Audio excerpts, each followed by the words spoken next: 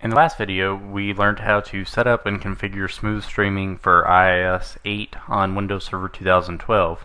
In this video, I'm going to show you how to take the encoded file we created using Windows Media Encoder 4 Professional and uploading it to the web server. So here on our desktop, we have the file we encoded, and if we look in here, you'll see all the different files with the different bit rates. And if you remember, they go from 230 kilobytes per second to 2800 kilobytes per second. So what we're going to do is copy this folder to our web server, and I've already got it pulled up here, and we're going to paste it in the inetpub directory. www-root. I'm going to create a new folder just to keep it organized. Media, and paste.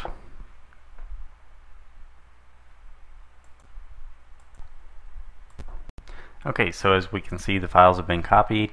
We're going to go to default website, media, and we see the folder listed. So now if we go back to the site and click on Smooth Streaming Presentations,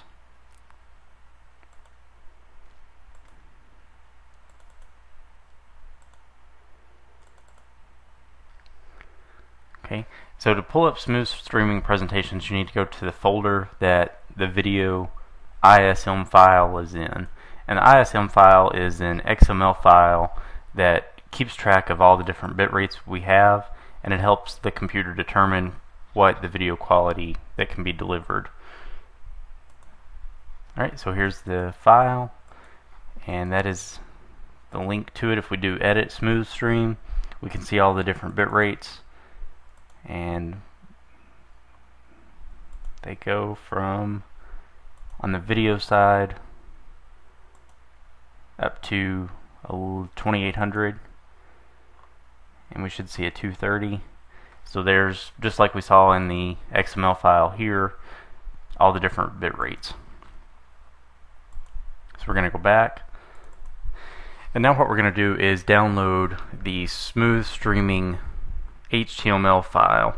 So all that you have to have for smooth streaming to work is the correct setup on your web server. The client will have to have Silverlight installed, and you'll also have to have the Silverlight web player. And I've already downloaded this, and I've got a link here that you can go to download it yourself. I'll be posting this on the site here, so you can just copy and paste it. So within this folder, we're going to see a couple different files, one of them being Smooth Streaming Player. So first off, I'm going to take a copy of this folder,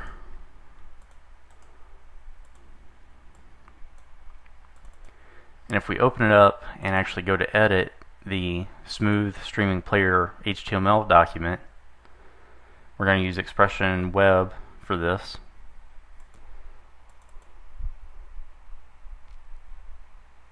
Okay, so after Expression Web opens, we're going to go to Open,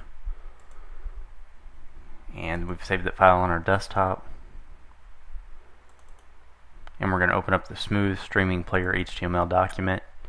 And if we look at split view, we've already got in here a URL that we'd used previously, and this is what we're going to be looking for here. There's a lot of other settings, but for this demo I'm just going to show you how to make the actual file work. Alright, so what we want to do is put in the full URL to this path.